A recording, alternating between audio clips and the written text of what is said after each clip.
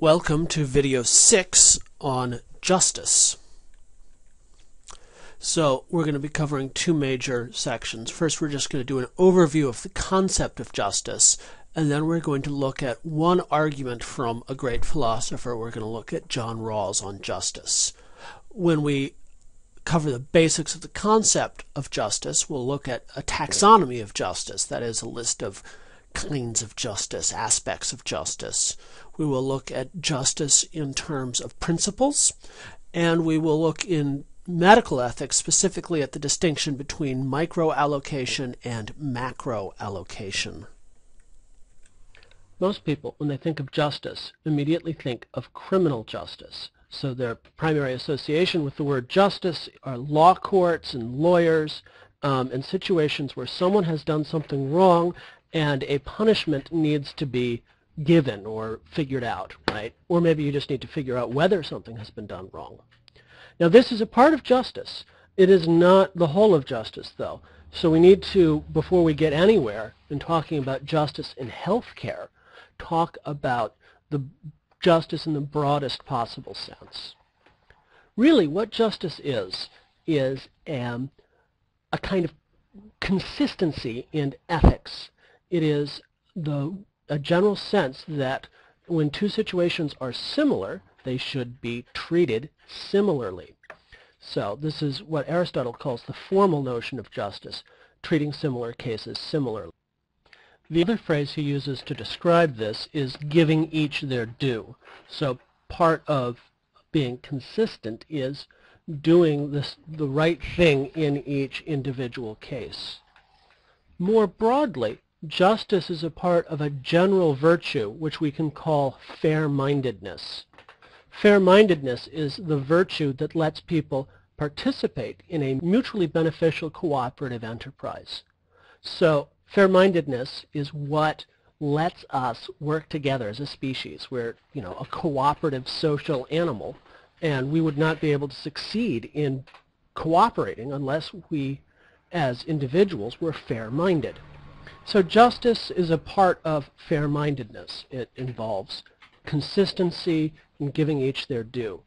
In a simple sense, on a test, if you're asked to define justice, the line treating similar cases similarly would be adequate, although of course it'll take some time to unpack exactly what that means.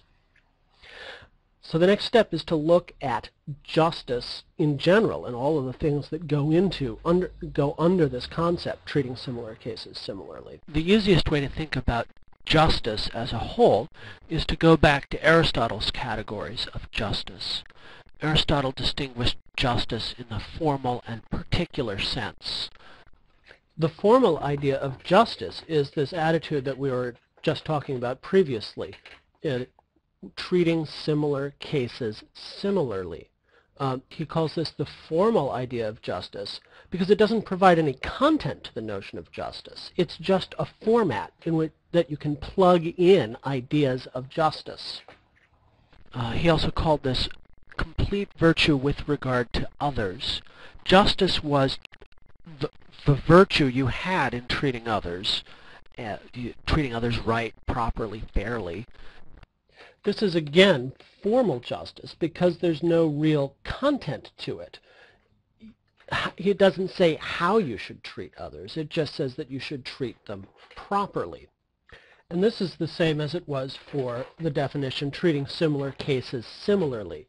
It doesn't tell you what counts as similar. It just says do the same thing each time. But what same thing are you doing? We don't know yet. An example here will help. We say that right now a fair hiring practice is one that looks at your ability to do the job and not your skin color or gender. We say that some things are relevant and some things aren't. So two candidates of different skin color with the same job qualifications would be treated the same. That's formal justice. But to do that, we have to make these additional assumptions about the content of justice, that job qualifications matter and skin color doesn't. So the business of putting content in the notion of formal justice falls over on the side of particular justice. And this gets further divided into distributive and rectifying or retributive justice. Rectifying or retributive justice is about how you treat people when things have gone wrong. So this is where we get criminal justice, which is what we were talking about at the beginning, and we described it as most people's most common association with the word justice. Criminal justice is a form of rectifying or retributive justice. That actually refers to a specific subcategory of it, the laws that are imposed on you, on everyone in the country, whether they like it or not. The other half of retributive justice is contract law. This is all about things that you enter into voluntarily. Healthcare doesn't have to deal much with rectifying or retributive justice. Mostly what we deal with in healthcare is distributive justice. Distributive justice is justice that has to do with the normal functioning of a society. In the normal functioning of a society, you have certain burdens and certain benefits. There's work and there's money, right? You have to decide who gets the work and who gets the money.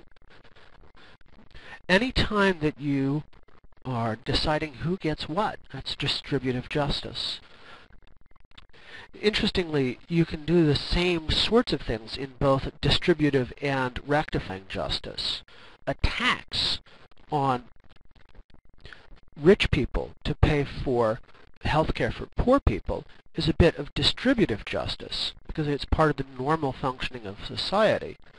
On the other hand, a fine levied against a rich person for illegal insider trading, say, is rectifying justice because that person had to do something wrong before the fine was imposed. Either way, though, society is charging them. Okay, this is a list of justice terms taken from the previous slide. I've just spelled them out all out here for your reference. You can come back to this slide whenever you need to look at these. Principles of distributive justice. Justice is another subject, like autonomy, where many philosophers tend to resort to principles to describe what should and shouldn't be done. Distributive justice in particular is known for using a lot of principles-based reasoning. So here's a list of some principles that can be used to distribute benefits and burdens. 4 of these are taken from the back of Munson. The 5th I am adding because I think it is frequently confused for the latter of the latter of the 2 on Munson's list, and because it is actually much more important in the philosophical literature than many of the other things that Munson discusses. So let's start at the beginning. Equality. The principle of equality is very simple. What can be split is split evenly. And other things are distributed randomly or by people taking turns. All of the principles of equal distribution should be familiar to anyone who's ever had to deal with children. When you teach children to share, when you tell them to divide the candy evenly, to take turns on the swings, you are reinforcing a principle of equal distribution. There are also cases in medicine where people use equal distribution. And the most famous one mentioned in your Munson textbook is the beta-seron lottery, where there was a limited supply of a drug available, and the people who got the drug were chosen randomly. A more familiar principle of distribution in a medical context is need. Resources go to those who need them most. Emergency room triage works this way. This principle, of course, also has some famous applications outside of medicine. When Karl Marx said, "From each according to his ability, to each according to his need," he was stressing a principle of need-based distribution and justice. Okay. The last 3 are often confused. So I want to look at them all at once. Contribution, effort, and free exchange. Free exchange is the actual principle lying behind capitalism. Free exchange says that whatever distribution of labor and resources results from people trading freely is good. The free exchange principle is often confused with the contribution principle. The contribution principle, more resources go to those who successfully contribute to the group. The free exchange principle is also confused with the effort principle. Under the effort principle, more resources go to those who tried to contribute more. Now this is different than the contribution principle because of course you can try very hard but not accomplish much. Now it is often said that the main reason why socialist command economies of the sort we saw in the Soviet Union and Maoist China failed was that they were working on a need-based principle of distribution, and as a result no one had any incentive to contribute. The command economies of the old Soviet Union and Maoist China did not reward either contribution or effort.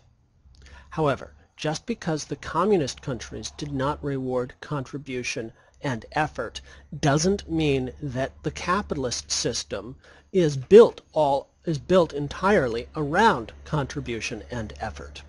In fact, it is not. The capitalist system is built around free exchange, and it is hoped that this will indirectly allow contribution and effort to be rewarded. There are, however, obvious cases where the principle of free exchange does not wind up rewarding either contribution or effort. High school teachers, grade school teachers, teachers in general, contribute far more to our society than basketball players. However, the principle of free exchange, the capitalist economy, has not wound up rewarding teachers as much as basketball players. Similarly, a coal miner will probably work harder, produce more effort than an investment banker. Nevertheless, the investment banker is rewarded more on the free exchange principle. Nevertheless, the relative success of the capitalist economies over communist economies that used the Soviet command-style economy indicates that the capitalist economies do a better job of rewarding contribution and effort. However, it is not the case that contribution and effort are the direct principles of distribution at work in capitalist economies. A final important distinction we need to make is between macro allocation and micro allocation. These are two different kinds of allocation decisions, and as you can guess from the names, one involves small-scale decisions and one involves large-scale decisions. Specifically, micro allocation involves decisions that directly affect individuals and take the current social structure and resource supply as fixed.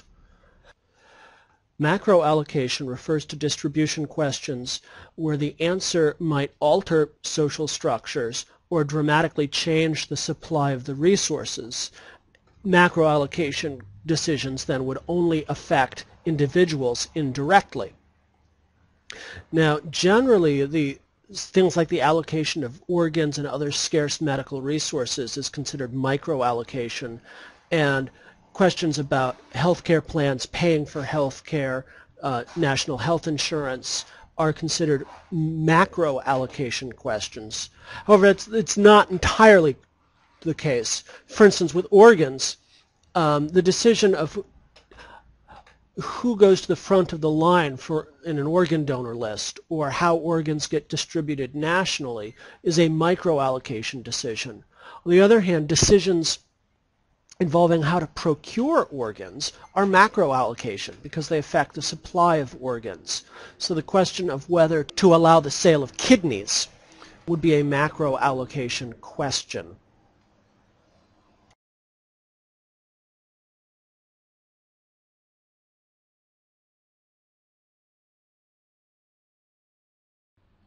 For the last section, we're going to look at one argument from one philosopher, John Rawls. So Rawls is developing a theory of one ethical concept, justice. He's not dealing with autonomy, moral status, naturalness. He's just dealing with justice. He calls his theory justice as fairness because it is a way of fleshing out Aristotle's formal idea of justice, that justice is treating similar situations similarly. So this is all particular justice. Now, what Rawls is doing is offering a version of social contract theory. And anyone, I think, who has had some civics lessons or American history classes should be familiar with social contract theory because it was the dominant theory amongst the people who founded our country. And the basic idea behind social contract theory is that society is founded on a contract. In America, that contract is supposed to be the Constitution, or at least the Constitution is supposed to represent the contract that society is founded on. The idea with the social contract theorists, these are people like Locke, Hobbes, and Rousseau, is that they imagine that we start out as isolated individuals and then ask, well, what causes us to come together to form a society? Why do we live in groups rather than as isolated individuals? And so their answers, they have various reasons, but their answer always involves people coming together and agreeing to form a society on the basis of a contract. So typically what they would do, what people like Locke, Hobbes, and Rousseau would do, is imagine a state of nature before there was any society, and then figure out what kind of contract people would draw up to get out of the state of nature. Rawls wants to repeat the thought experiment that people did in the Enlightenment, where they asked, why do we come together to form a society? But he is not naive enough to think that there was ever a state of nature, or that really talking about the state of nature was a worthwhile thing to do. So instead he substitutes for the state of nature the original position. The original position is a thought experiment. It's not something that anyone is actually in, but it allows us to imagine the construction of a society. Basically, you have an imaginary negotiating table where all the principles of a society are agreed on. So imagine that everyone in this class, this virtual class, were gathered together in one room, and we had to decide what society would look like. This original negotiating table is the substitute for the state of nature imagined by Locke, Hobbes, and Rousseau. So what goes on at this negotiating table? Well, let's start by assuming that everyone is ideally rational.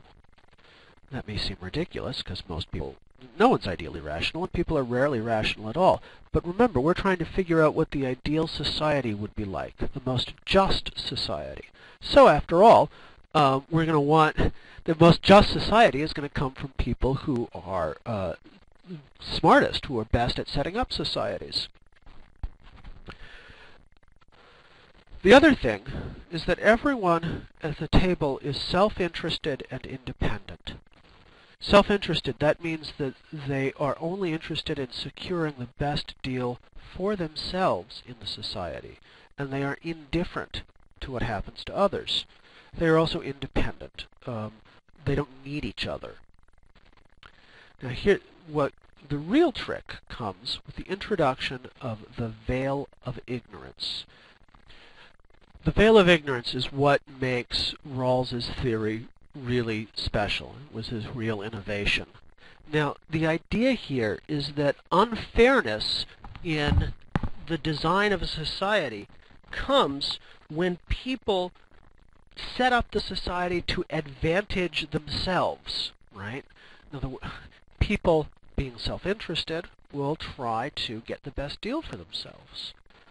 So, what Rawls does is say, well, in fact, behind the veil of ignorance, you don't really know who you are. That is, you can try to set up an advantage for yourself, but you don't know whether you'll actually earn that advantage because you don't know who you are in society. So, in the original position, there are a bunch of things you don't know. The first is your place in the society you will construct. So now think about this. You could construct any kind of society you want, but you don't know what you're going to be in it. So you could say, oh yes, I want a society with masters and slaves, but the veil of ignorance could come up, and lo and behold, you're a slave and not a master. Right?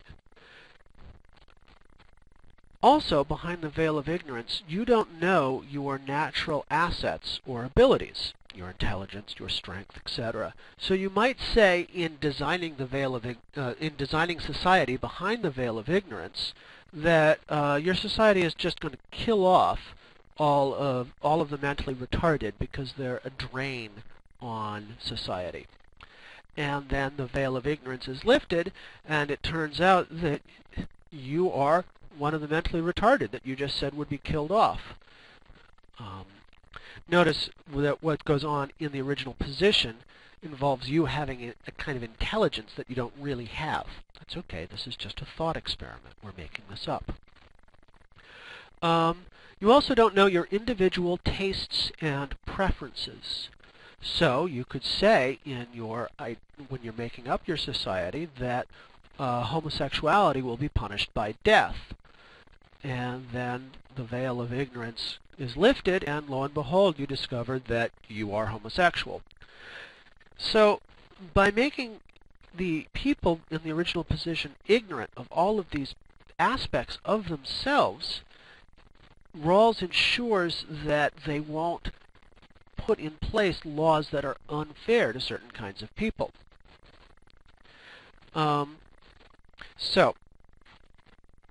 This, in Rawls's terms, ensures that no one is able to design principles to favor his particular condition. You can't try to favor yourself because you don't know anything about yourself. And this, in the end, means that the principles of justice are the results of a fair bargain. This is the core idea of justice for Rawls. Justice is a fair bargain from society.